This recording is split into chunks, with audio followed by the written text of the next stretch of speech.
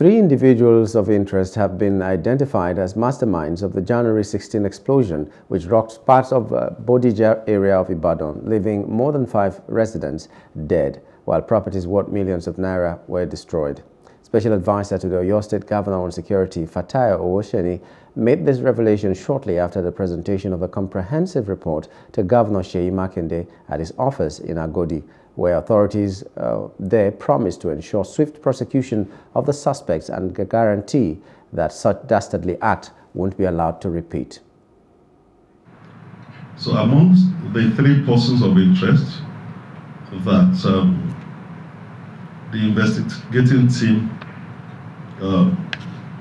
can prosecute now as those people that were in occupation of that house as of the time the incident happened, and based on the findings deducted from their interrogation and the investigation that was carried out.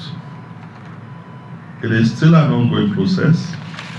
Some persons of interest weren't there when the incident happened, and they were believed to have fled. The state, and of course, through the necessary mechanism, is going after them. The state is aware that Mali, where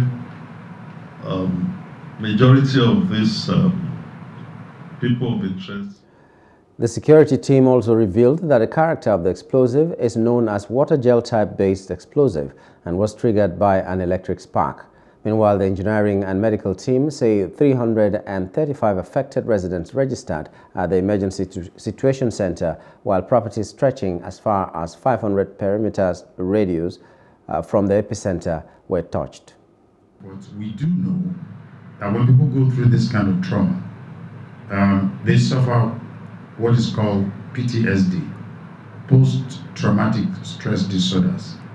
And a couple of people have come forward with features of PTSD. Some of them with insomnia, inability to sleep. Some of them are unduly irritable. Some of them are very agitated. We've seen marriages of 45 years where the husband is asking the wife what exactly has gone wrong. And the wife is wondering, why has my husband, who has been so loving, suddenly become unapproachable? And some of them are broken down into tears spontaneously. Some have also become depressed. The residents within and outside of the epicenter have come to the EOC to complain of respiratory problems, difficulty with breathing.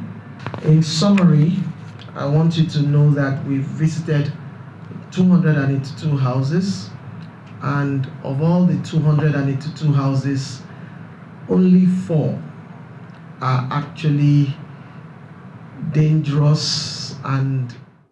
Hello, hope you enjoyed the news. Please do subscribe to our YouTube channel and don't forget to hit the notification button so you get notified about fresh news updates.